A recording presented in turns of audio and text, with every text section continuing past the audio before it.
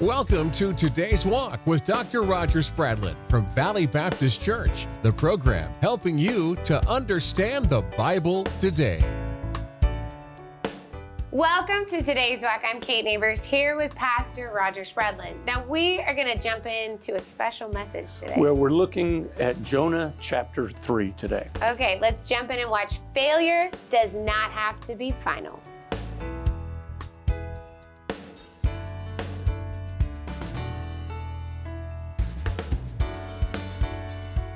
Open your Bibles with me today to the Old Testament book of Jonah chapter 3. We're continuing our series verse by verse through Jonah. We're looking in the third chapter today in a message that I'm calling Failure Doesn't Have to Be Final. Sometimes our life kind of gets off track a little bit, right? Well, Jonah's life got off track majorly. And the reality is, sometimes that's us as well. We're like the old hymn that says, prone to wonder, Lord, I feel it, prone to leave the God I love. When life does get off track, though, the big question is this: how do we get back on track? How do we start over? Well, that's what Jonah chapter 3 is all about. Now, let me kind of recap the story for you where we're at. In chapter 1 of Jonah, Jonah is running from God. Jonah was a prophet living in Israel in about the 8th century before Christ. And God told him to go to Nineveh to preach. Now, Nineveh was the capital city of the Assyrian Empire, and it was about 500 miles or so northeast of Israel. And they were the enemies of tiny Israel. So Jonah, he didn't want to go to Nineveh. It was really a matter of deep racial prejudice against the Assyrians. He didn't like the Assyrians. In fact, he hated them. He didn't think they deserved the grace of God. He wanted them to be destroyed by God. So Jonah essentially ran in the opposite direction. Instead of going east, he went west until he arrived at the Mediterranean coast, and then he caught a ship that was headed another 1,000 miles to the west. Now you know the rest of the story. God created this great storm, and Jonah's ship is caught in the storm. The sailors, they're afraid, and so they find out Jonah's running from God, so they throw him overboard, thinking that will appease God and the storm will stop. And then there's this great fish that swallowed Jonah. So chapter 1 is Jonah running from God. Chapter 2 is Jonah running to God. The entire chapter is a prayer. In the belly of the fish, Jonah got right with God. But chapter 3 now is not Jonah running from God or running to God. It's Jonah running with God in obedience. He finally goes to Nineveh and he preaches, and there is a great revival. In fact, it is the greatest story of mass conversion perhaps in all of human history. The entire city repents and gets right with God. Now let's look at the details. Let's back up to chapter 2, verse number 10. It says, so the Lord spoke to the fish, and it vomited Jonah onto dry land. Now the word of the Lord came to Jonah the second time, saying, you would think in reading this story, if you knew nothing about the story ahead of time, when Jonah's swallowed by the fish, you go, well, that's it. That's the end of the story.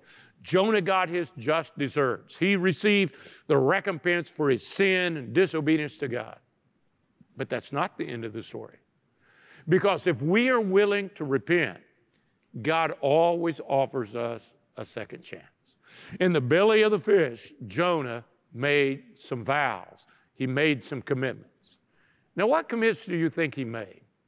Well, I can tell you what commitments I would have made if I would have been in the belly of the fish. I would say, Lord, that thing about me not going to Nineveh, I've changed my mind. I'll go where you want me to go. I'll say what you want me to say. I'll do what you want me to do. Well, that was Jonah. He's out of the fish and he headed west. He was headed west and he swallowed with the fish. Now he's headed east. Actually, the Bible doesn't say the fish spit him onto the shore. The Bible says that it vomited him up. Can you imagine? I mean, Jonah, when you think about it, was really even though he was a prophet, at this point, he is a wretched human being. His heart is filled with racism and deep prejudice, and even the fish couldn't stomach Jonah. So he vomits him out. Can you imagine what that was like? I mean, we know from chapter 2 that Jonah is dejected. His prayer is so full of emotion. We can feel it in his writing. But now in chapter 3, he's not only dejected, he's ejected from the fish. Jonah was a mess. He's picking seaweed from around his neck because the Bible says he was wrapped in seaweed. His hair and even his eyebrows are probably gone. His skin is bleached from the gastric juices of the fish's digestive tract. He's probably a little smelly, wouldn't you think? He probably tried to wash off the best he could in the waves of the Mediterranean, and then he heads east. God gave Jonah a second chance. Now, he didn't have to. God doesn't have to do anything by compulsion. We live today in many ways in what I would call the age of entitlement.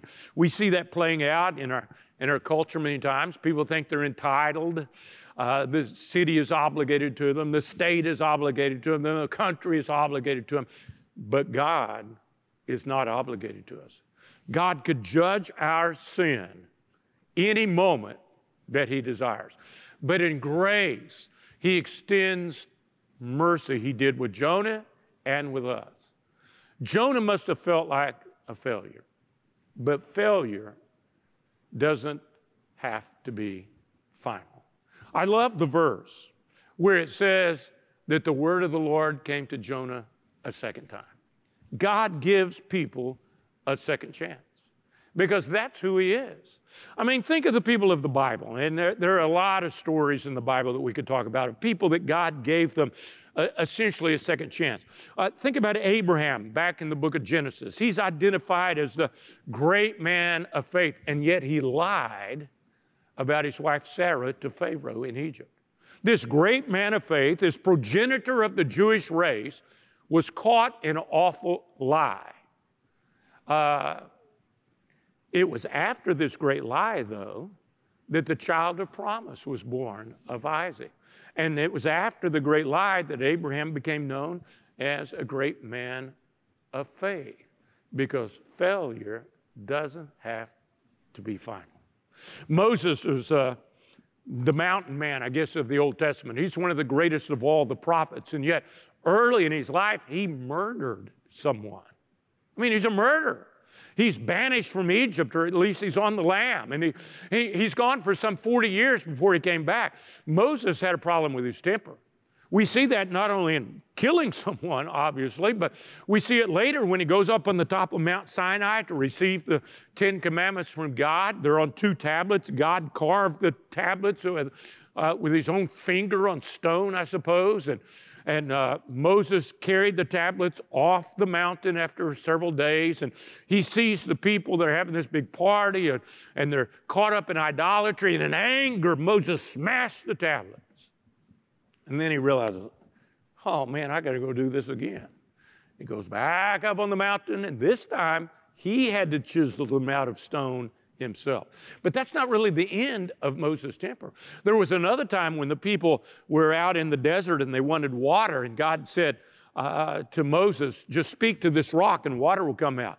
But Moses is so frustrated, these people that are complaining constantly, that he's angry. Instead of speaking to the rock, he struck the rock in anger. Moses never quite got control of his temper. Yet after 40 years, God gave him a second, a third, and a fourth chance, because failure doesn't have to be final. Samson, he had more ability perhaps than anyone in the Old Testament. He was a brilliant man. He was the strongest man in history, and he squandered all that promise on promiscuity. But at the end of his life, he essentially prays for a second chance, and God gives it to him, because failure doesn't have to be final. Maybe the greatest example in all of the Old Testament, for sure, of a second chance is David, the great king of Israel. When he was at the zenith of his power, both politically and militarily, he sees a young woman that is next door, a young woman that he knows is married, but he lusts after her and he commits adultery with her. In fact, today, we would actually categorize it as sexual abuse because it was not an equal relationship. David was the king. The woman's name was Bathsheba. She becomes pregnant. She's expecting David's child. Her husband Uriah is off to war. So David brings Uriah back for a few days thinking that he'll go in and sleep with his wife, and then everyone will think the baby belongs to Uriah. But Uriah refuses to go home, so David enters into a conspiracy to have Uriah killed so he can marry Bathsheba. So David's a co-conspirator in murder. He's an adulterer at best. He's a sexual predator at worst. And yet, it was after this incident with Bathsheba that he eventually repented, and he remained the king for roughly 30 years. Oh, there were consequences in his life. His family was a wreck, really, from that point on. But many of the Psalms that we love so much that David composed was after the sin and the murder of Uriah and the thing with Bathsheba. Why? Because failure doesn't have to be final. When we come to the New Testament, we see Peter. He's kind of the leader of the apostles, the unofficial leader. And it was the night before the crucifixion when Jesus gathered with his close disciples in order to observe the Passover meal. And he tells them that night that someone at the table is going to betray me. And Peter says, oh, I'll never deny you. I'll never leave you. And Jesus said, Peter, before the rooster crows 3 times with the morning dawn, you will deny me 3 times. Peter is scandalized by that. He is shocked by it. He doesn't believe it. No, he protests, I will never leave you. Well, that night, Jesus is arrested, and most of the disciples, they've run into the dark in fear, but Peter follows at a distance, and Jesus is taken to the high priest Caiaphas' house. It's kind of up on a hill a little bit, and Peter is down below the house at a fire, and there's this young maiden that says, hey, you're one of the followers of Jesus. And for the 3rd time, Peter denies Jesus, denies even knowing him, and he punctuates his denial with profanity. And at that very moment, he looks up the hill at Caiaphas' house, where Jesus was on trial, and they're taking a little break, I guess, and Jesus looks over the banister or over the balcony, and his face is puffy and bleeding where he's been beaten. And for just a moment, Jesus and Peter lock eyes, and the rooster crows. And Peter realizes that he has denied his Lord 3 times. The Bible says that he went out into the night, and he wept bitterly, I think in repentance. Later, after the crucifixion, the death, and then the resurrection of our Lord, the women came to the tomb, and Jesus said to them, go tell the disciples and Peter that I'm alive. He singled out Peter. And later, Jesus completely restored Peter. He gave him a second chance because that's the nature of God. He gives us a second chance and sometimes a third and a fourth. Why? Because failure doesn't have to be final. God restored Jonah. He didn't have to, but he did.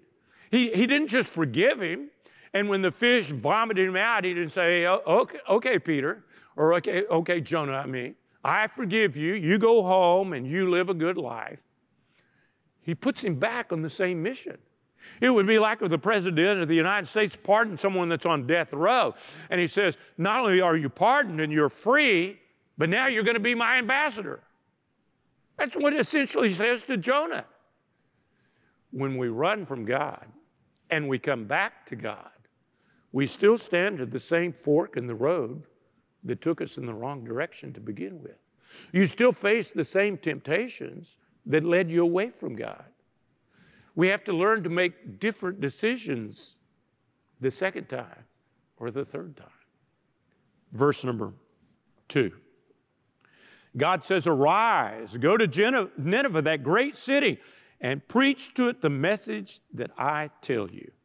So Jonah rose and went to Nineveh according to the word of the Lord.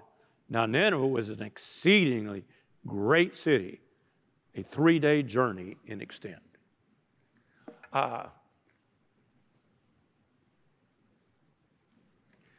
Here's the principle.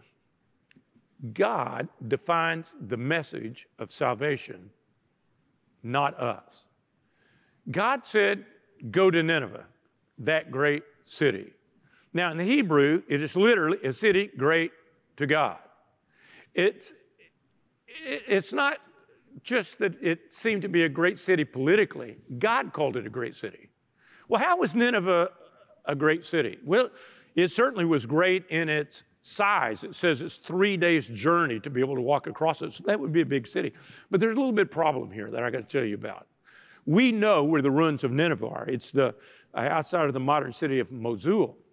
And archaeologists have uncovered much of the ruins of Nineveh, and it was a city that was only about 8 miles across, which is a big city for the ancient world, but it doesn't take 3 days to walk 8 miles. So for years, archaeologists have argued that the Bible is errant here, that it was not as big a city as what the Bible says. But we now know more from archaeology. They have discovered an outer wall that included what we would call suburbs of about a 60-mile circumference. So it was a great city as far as size.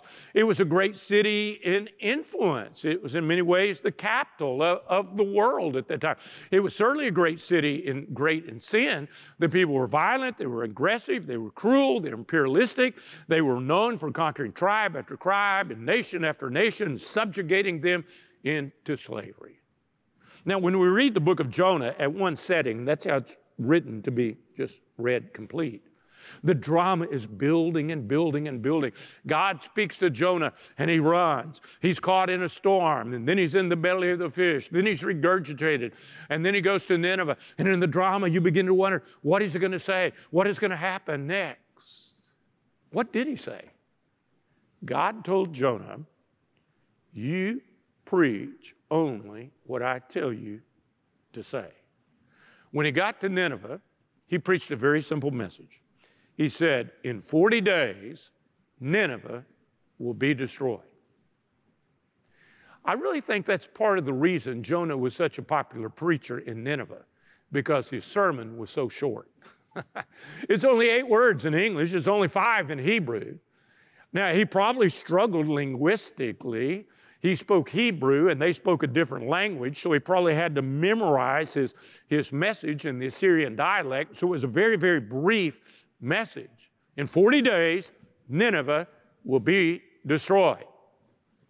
Now, perhaps he elaborated on that message, but that was the crux of his message. It was brief, it was repetitious, and it was blunt. You talk about preaching a turn or burn sermon. This wasn't turn or burn, this was just burn. In 40 days, your city will be destroyed. But I think that grace is implied in the message, because there's a deadline out there. Now, Noah preached for 120 years. There was no deadline. But Jonah only had 40 days. And he said, in 40 days, it's very specific, Nineveh will be destroyed. But the deadline assumes, I think, the opportunity of grace.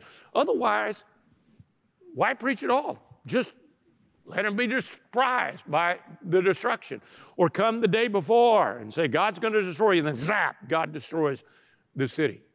Why is there 40 days? The implication is, during these 40 days, you have an opportunity to repent, you have an opportunity to believe, and God will respond to your belief.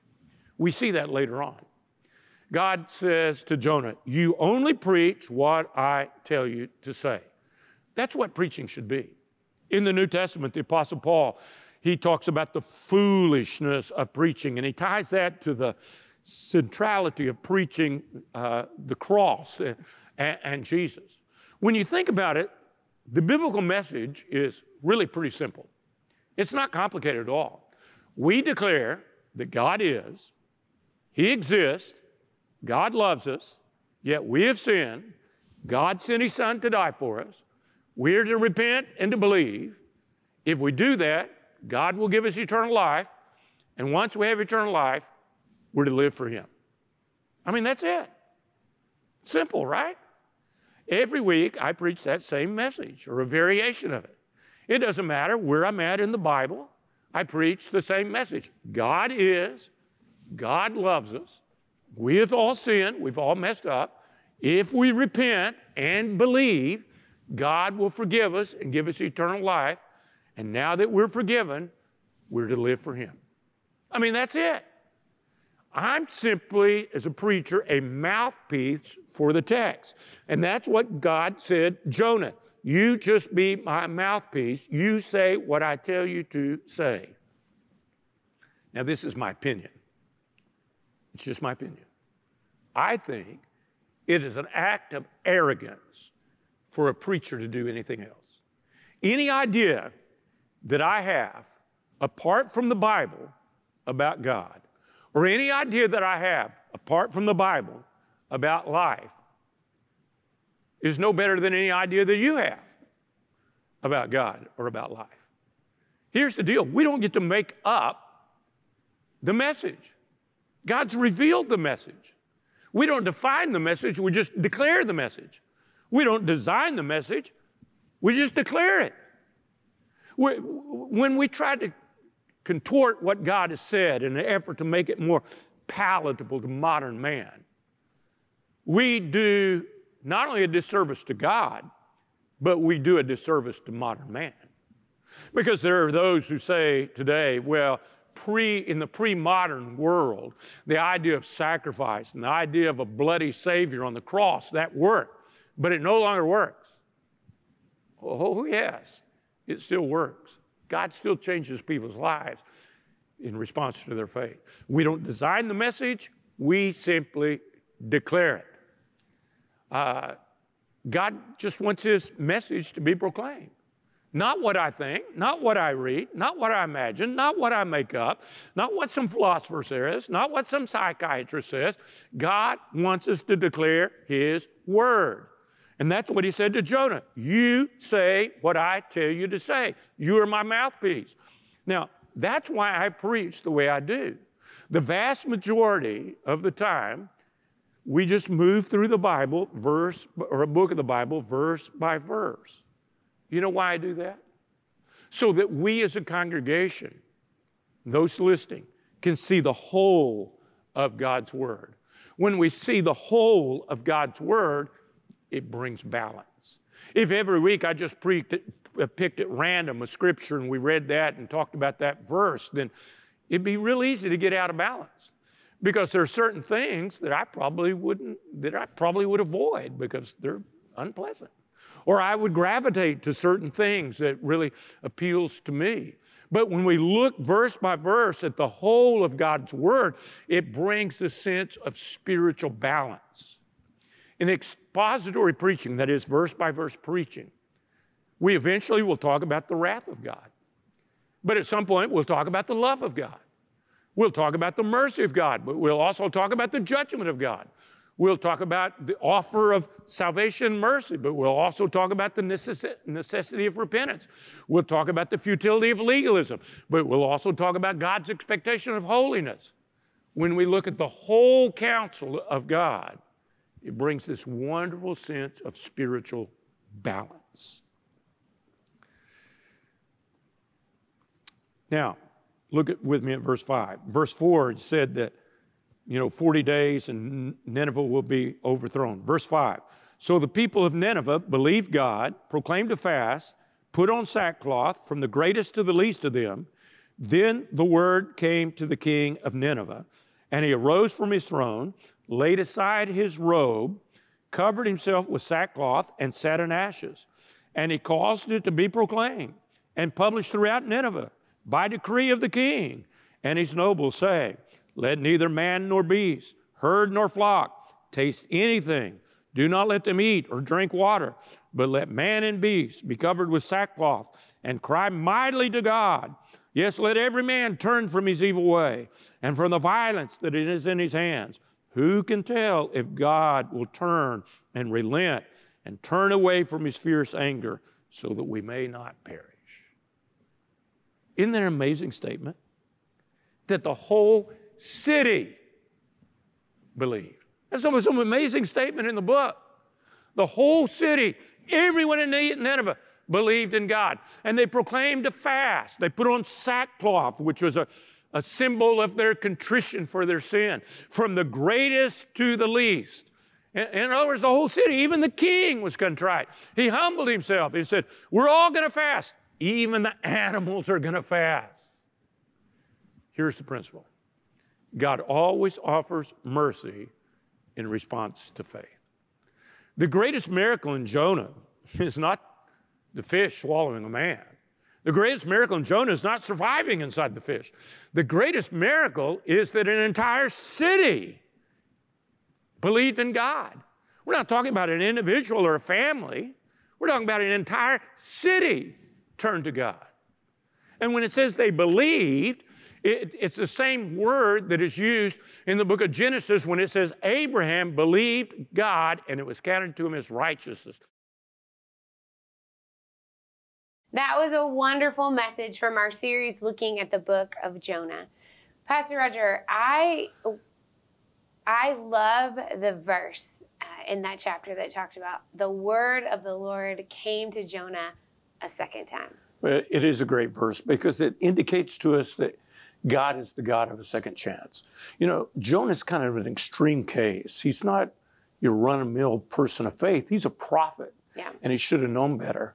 And he didn't just drift from God like we sometimes do. He literally ran from God, ran in the opposite direction from God. And yet God gave him a second chance because God is a father. In fact, he's a perfect father, which for us, that's an oxymoron. There's no perfect earthly fathers, but God is. And he's willing to extend to us a second and a third chance. In fact, we can never get further from God than one prayer. We're always that close to God. It's just one prayer away from being right with him. Maybe you are watching today and you're hearing what Pastor Roger has to say. This idea that you can pray, you can call out to God. There is a number at the bottom of the screen, and there are people who would love to answer your questions, to open up the Bible and show you that God is a God of second chances. Thank you so much. I've really enjoyed this series on Jonah. It's a fun, I remember as a kid learning about it. So it's fun as an adult to just dive in a little bit deeper and learn and grow. If you'd like a free copy of today's message or any of our messages from Today's Walk, visit us, todayswalk.org, and definitely join us next week as we help you understand the Bible today. Today's Walk is the broadcast ministry of Valley Baptist Church. This program is supported directly by our church members and viewers like you. You'll find plenty of great resources when you call us or visit our website. Thank you for watching, and join us again next week for Today's Walk from Valley Baptist Church in Bakersfield, California.